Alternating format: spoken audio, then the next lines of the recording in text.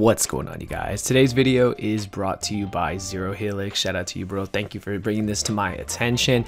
As you guys already know, Legos are a huge thing that I don't know about you, but when I was a little kid, I loved playing with Legos. You guys know I love Yu-Gi-Oh! I know if you're watching this video, you love Yu-Gi-Oh! Now imagine combining the two into one. What you guys have seen here is literally that Yu-Gi-Oh! Legos. I know I'm not the first channel to talk about this, but this is something that I think should definitely come to your attention.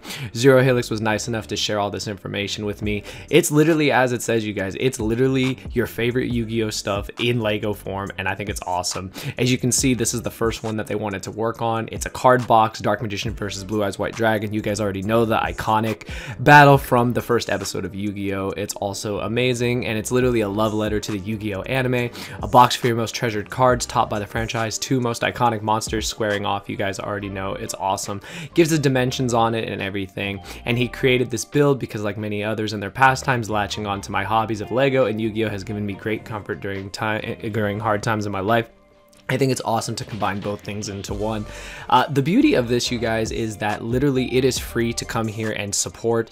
Once you are able to get 10,000 supporters, 10,000 upvotes, your creation actually comes to life, and I think that's really amazing. I love the fact that, you know, this can just take the creativity of someone who loves to play with with Yu-Gi-Oh! And with Legos and just combine them into one. Hopefully you guys will come check it out. I have a link in the description. Just definitely come over here, give some support, you guys. You can also propose ideas. I mean, there's a ton of stuff that people have here. There's Exodia stuff, Time Wizard stuff. There's a lot of stuff that you guys can make, and again, it's totally free. You don't have to put a credit card or anything. You literally just are able to come here, support, give an upvote, and it just does amazing things. Just show you guys a couple more pictures, and yeah, it's awesome, you guys. Definitely come check it out. Links in the description. Shout out to Zero Helix for sponsoring the video, and let's get into today's video. What's going on, you guys? Slim here with a new video today, and today, you guys, we're doing something new here on the channel. I'm actually going to be featuring 3 different decks that have all taken first place in the last couple of weeks over at Top Choice Gaming. You guys already know my locals. If you guys want to come hang out, come hang with your boy whenever I go back to locals, links in the description. You can come get the address, and I'll see you guys over there. But yeah, we're going to be covering dinosaurs and 2 different takes on Swordsoul Dinos today, so hopefully you guys enjoyed. You guys already know, smash that like button, subscribe if you're new here, follow me on Twitch, yada yada yada. TCG player if you want to build the deck. You guys already know the spiel. I'm gonna get into it. Like I said, 3 lists to feature today, and we're starting with all things dinos. I don't remember the last time I talked about dinos, but my boy Kevin is back on it with this deck. He always plays this deck. I have featured him on the channel before with dinos, and it's amazing to me that he is still hanging with this deck and his own unique take, similar to his previous list. He's always had his own, like, just personal approach to the deck, and I honestly love to see it. I feel like this is a deck that is so underrepresented, and it's hard to play. It's really hard to play this deck when you only have 1 misc, but he's still able to make it work. You guys see there's nothing really, like, a lot of the stuff is standard here. You know, the 1 Archosaur, you know, the 3 baby Ceratosaurs, of course, with Pancratops. This deck, you know, probably wants to go second. It can probably also go first. There's just a lot of things you can do. You can build a board going first. You can literally just crack boards with ease going second. I feel like since he put in the kaijus and stuff that he's actually, you know, going to go second with this deck.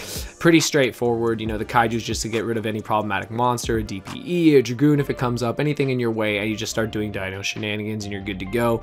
Standard stuff with the Rex, of course, just 1 miss because you can only play 1. He's got a random Nibiru in there, but as you guys can see, like, there's a lot of random 1-ofs, a lot of like 2-ofs and stuff like that, but you know, personal preference, it all works out in the end. Just having these little tech spots once you've, you know, filled the dino engine could just be the difference between you winning and losing. He's got 2 copies of the baby Petite.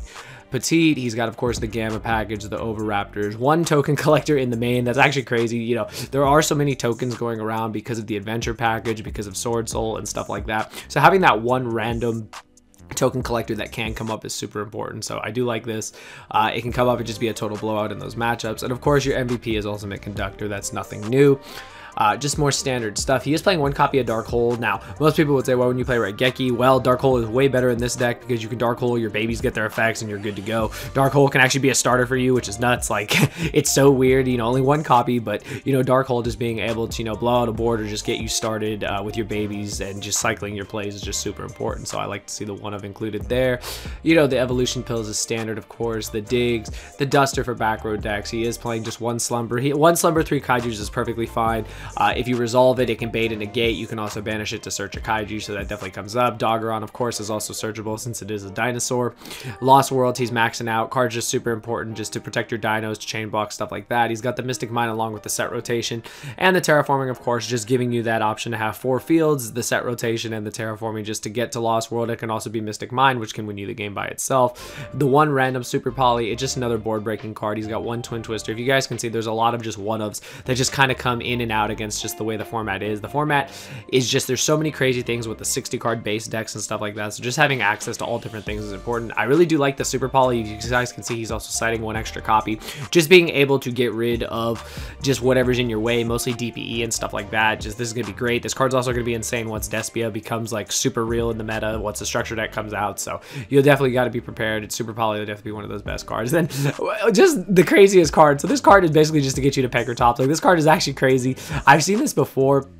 And being able to just actually like special summon your Pecker from the deck is just nuts. Like, it just gives you that added versatility, so it's in there. Played 41 cards in the main deck. Side deck's pretty straightforward. Lancia is just a staple this format. Droll just slows the format. It's just always important.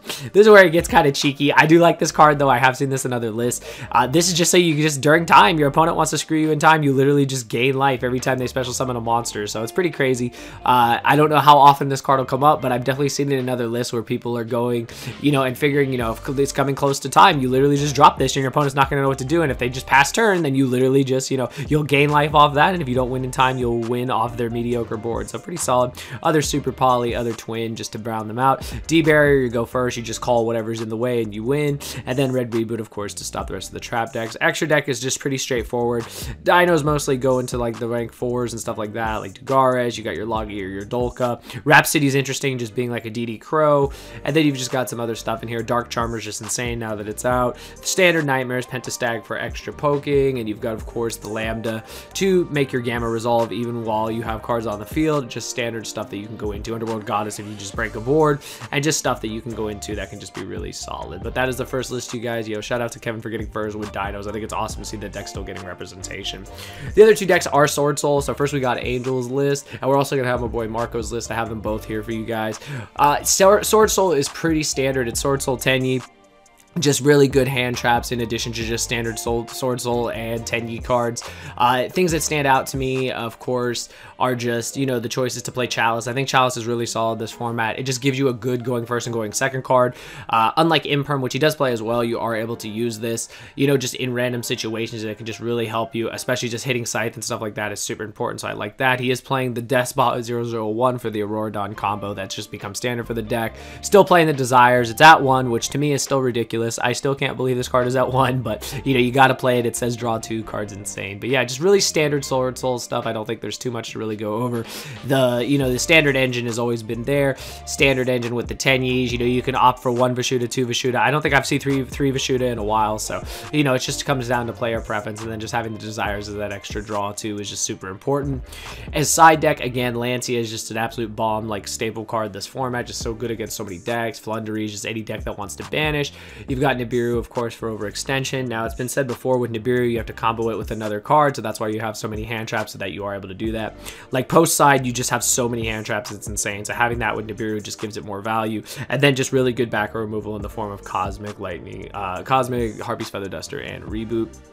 Extra deck, pretty standard. Differences, second copy of Pacilla, just, you know, standard stuff with Chao Fei. Draco Berserker, you've got, of course, the Herald for the end board. You have your standard Sword Soul Synchros, you've got the new guys, the big guys. You've still got your Yazi for your combo. You still have your Hulk into your Auroradon combo, which is the, you know, the bread and butter of this deck. And of course, you have your monks to get your Tenyi plays started. But yeah, it's pretty standard stuff. I love to see it though. Sword Soul is a really cool deck, and even though, you know, all these players are playing a lot of like 60 card base decks, it's good to see that some players are still sticking with Sword Soul. So I really like this, and again, shout out to Angel for getting first place with this deck.